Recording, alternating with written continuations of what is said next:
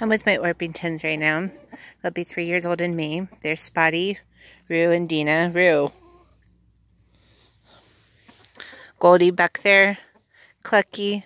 And, no, that was Callie and that's Clucky. I used to not be able to tell them apart when they were little too. And, well, something happened this past a few days ago.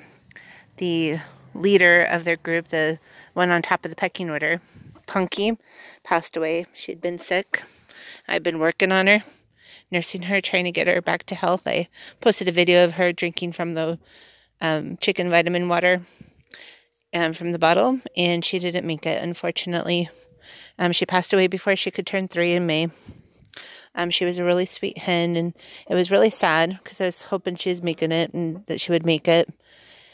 But she didn't, and slowly my flock of 10 Orpingtons is dwindling down, and now I have 5 girls and Rue. Of course, I have Chena, but she's not considered a part of the flock. She's considered a part of the whole entire, she considers herself too, in charge of all of the chickens. Protects them all. Huh, Goldie Oldie.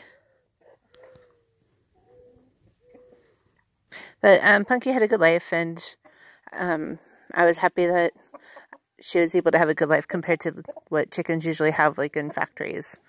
And I did the best by her, and she was a good chicken. And she'll be missed.